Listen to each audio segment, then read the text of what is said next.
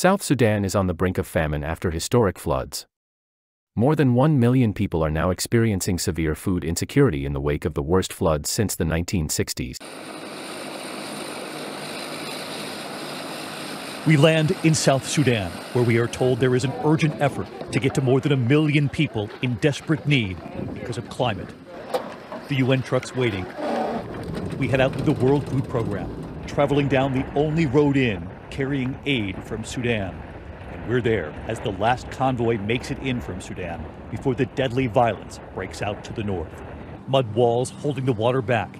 And then the only way to get to so many of the families here is by boat. What's happening here is staggering. Climate change making the extremes here, the drought and the floods, only more extreme.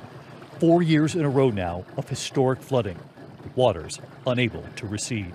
This is a very common sight here after 4 years of relentless rains. This is a tiny piece of land completely surrounded by the waters here, an island in and of itself. And these are the families that have stayed behind to continue to raise their children here. But what do they feed the children here with no land to farm on anymore? We are told the water lilies. And then we see her, a mother in the distance. The haunting sounds, the coughing, the quiet splashing in the water, the determined work in stagnant, dangerous floodwaters. The water nearly to her chest, reaching down to pull out the water lilies and their bulbs. This mother, reaching down so far, she is nearly underwater herself.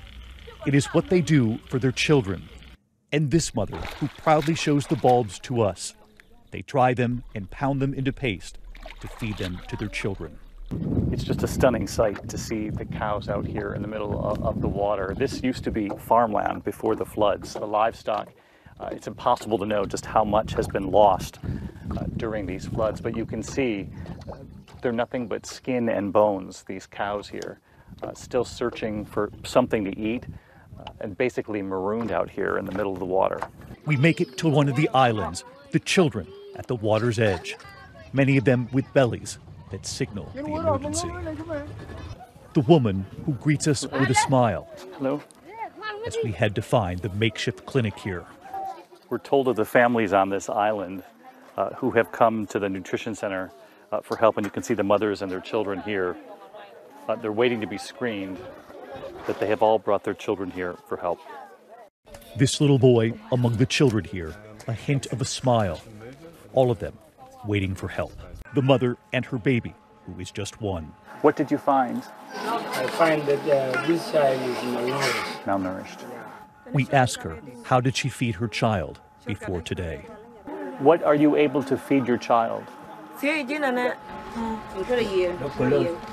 saying that they only feed her water lilies. Water lilies. And we learn here that the children most at risk have been brought here to the state hospital in Bentu. Children on the brink of starvation. And we see it. The 9-year-old boy, John Chol, drinking water. And then slowly falling back down onto his bed. And we learn of the young mother, her baby, just 40 days old, a little more than a month, weighing less than 4 pounds. You must be relieved that your baby is doing much better. She's saying yes. Yes, she says. Her newborn son and his tiny grip, a sign of hope here. These children, they say, are the innocent victims of climate change. If you would like to help, you can go to wfpusa.org/ABC South Sudan.